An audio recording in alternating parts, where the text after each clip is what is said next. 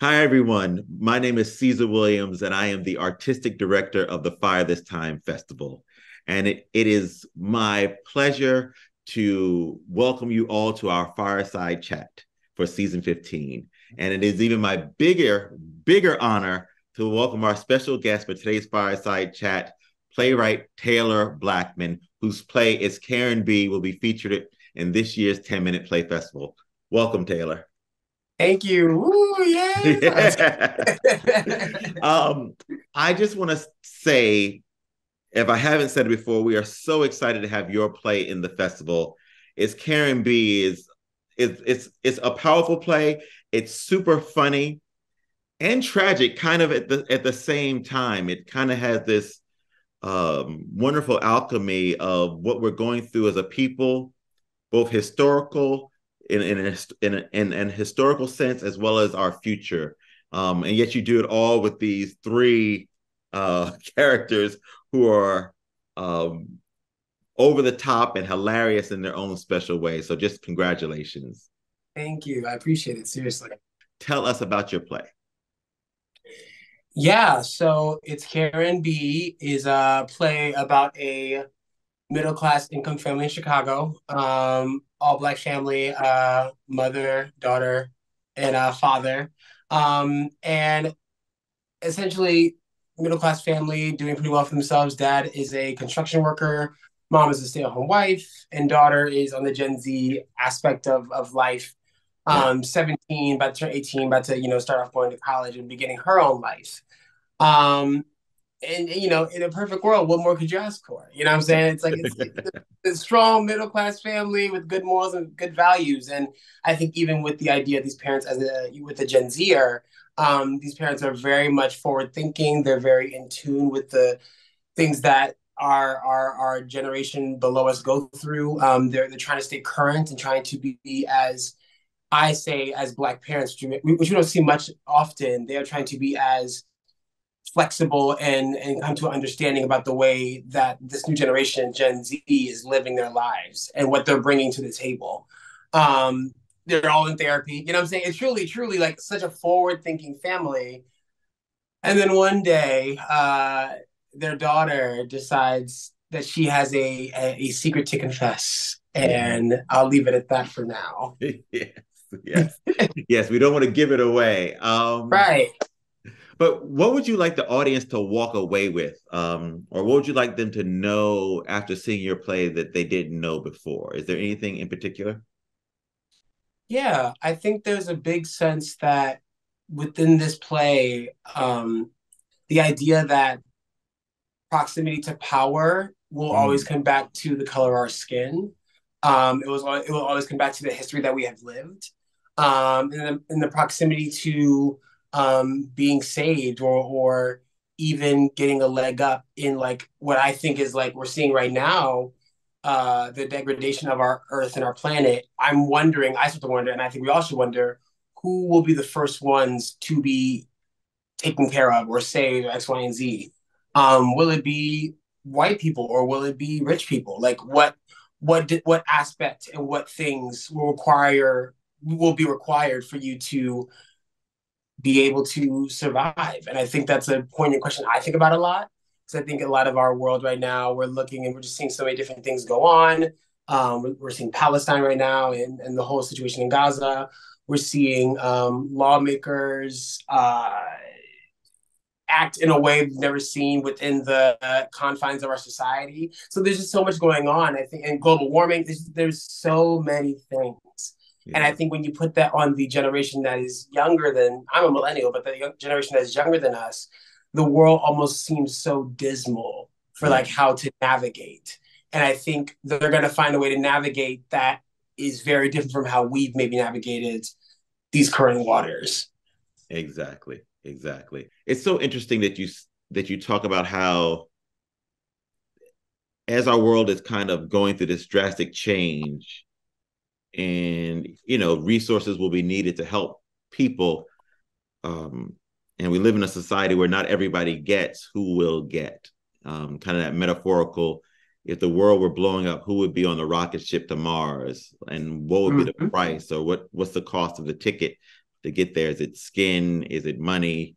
Um, is it almost your play kind of brings up an interesting point in terms of, is it empathy or purity? You know, Mm-hmm. who can have power and yet not be tarred by the winds of political correctness or social judgment, and who sits in that precious spot. So I just think your play is beautiful in that way, and congratulations again. So what other projects are you working on? What things are you excited about, passionate about now? Yeah, so right now I'm currently working as a playwright. I'm working on a show called To Infinity. It is part of the Roberta P. Sloan Foundation with Ensemble Studio Theater. So I've been commissioned with them for the past year, working on that. That's been a lot of fun. I'm also working on another play called Riverside Drive. I had a residency with High Arts, their organization in Harlem. I did that about a year ago, so I've been developing that as well. For myself as an artist, right now I'm working on a show called The Salvagers up at Yale Repertory Theater. It is a world premiere by Harrison David Rivers, which has been a lot of fun.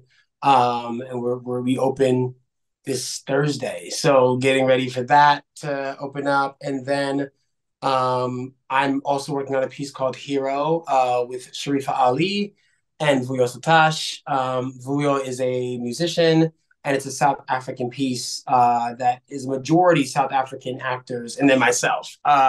So yeah, I'm excited. I think for me, I'm excited to keep finding work that is not just challenging for me as an artist to either write, act, or direct, but finding work that is complex in the storytelling, that isn't simple, that requires lots and lots of research and workshops and time. I think we're in an age and motion right now where sometimes things feel rushed for the idea Mm-hmm. of getting on stage.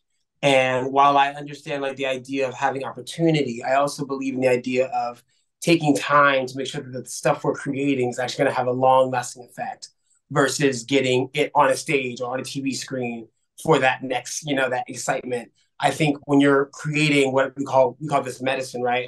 Theater is medicine for the soul, or arts are medicine for the soul. It takes time. What were you like as a child?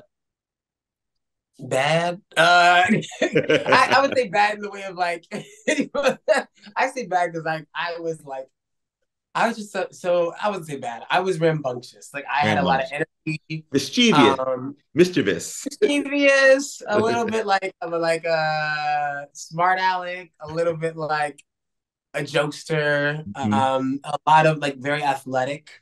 I love to like run and play sports. At the same time, like I didn't discover the arts really until, yeah, I think I did like I joined the choir at church. I did that for years, but like I wasn't really in the arts until I went to college. Okay. Went to college, or not college, high school. Sorry.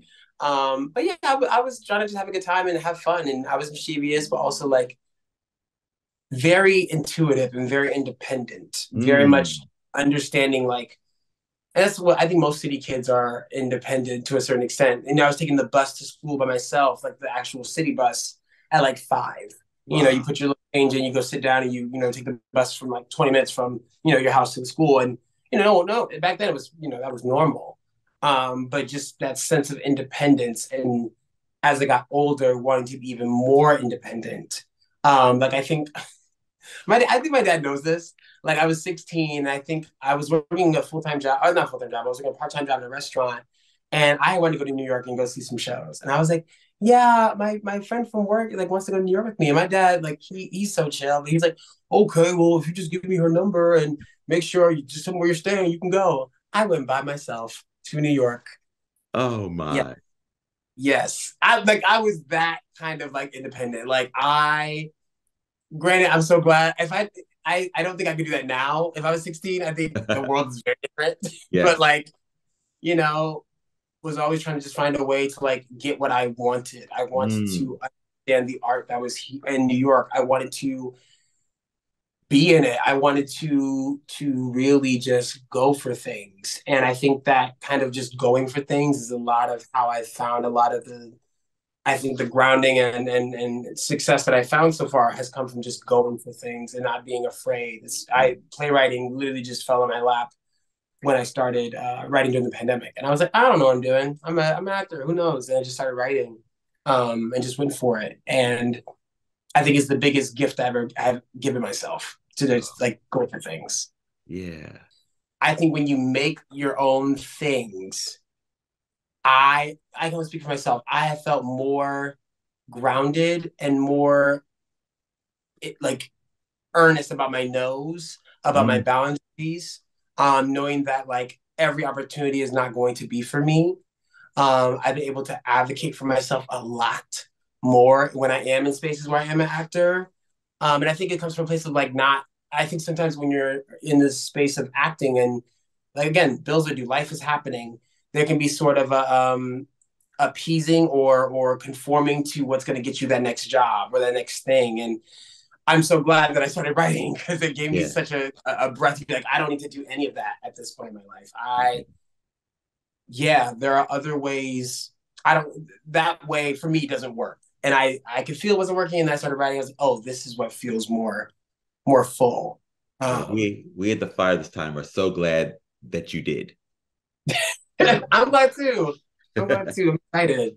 What is something great about you that very few people know? What is something great about me that very few people know? Great about me. Wow. Um, I mean, it's gonna sound very woo woo. I mean, that's great about me. It's gonna sound very woo woo, Erica Badu, but like, um, I am very big about self reflection and self growth. Like that is a big part of my like journey as of now in my life. Just like trying to always look at the ways I behave as an individual and why that is and really like investigate those things and go to therapy and those things. Yes.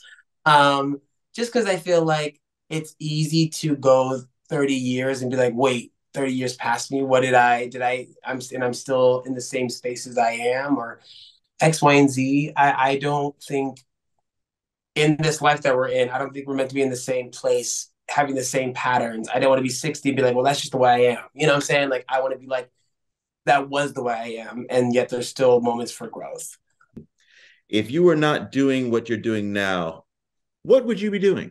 I'd probably be working with kids, like in the aspect of either teaching or like running a summer camp. Mm. Um, like I would be running like a summer, like executive director's summer camp. Kids are freaking dope. And they are the coolest humans when you actually treat them like they're human and not kids. Like they are so poignant. They have a lot more information in their minds than we think they do, and they have a lot of answers to a lot of different things. And that's why I think like it's so interesting. I mean, I believe in God, but I do think there's something to be said about like the beginning of like the closest you are to like birth, the more you know about the world, and like towards the end of your life, the more you know about the world. I think those two sides of the world or of existence are you know a lot. Yes. And I don't think it's just for like just cause. I think there's something to be said about that because kids really do have such a poignant view about the world that is that's unhindered by societal standards or thoughts of depleting them of like their natural being. They're truly pure in their existence of who they are. So I would be working with kids. Yeah, yeah. Good, good, good. Is there anything else that you'd like to share about yourself, the play, other projects, anything? I think we are in a time where it is so important for artists to really curate important work about the world around us Mm-hmm. and to really take the time to tell the stories that are not out there.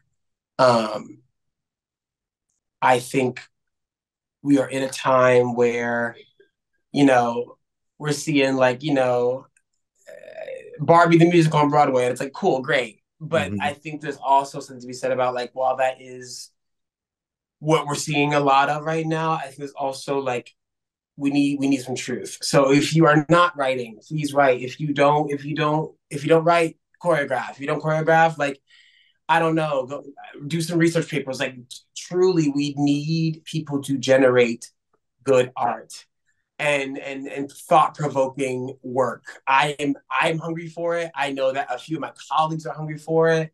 Like I am yearning for really good stories and really good work and really good art that is going to make me think and Yeah. going to make me ponder my own existence and the existence of the world around us. Like, and I'm begging, please, please, please, please create, Yeah. please. Like, it is. I think it is detrimental at this point that we create.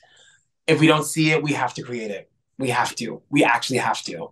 I think it is like not even a negotiation right now. We have to create it Yeah. because I don't think anybody will unless we do. So. What a perfect ending. Taylor A. Blackman, thank you so much for joining us on the Fireside Chat. I want to take a brief moment to thank our audience for tuning in.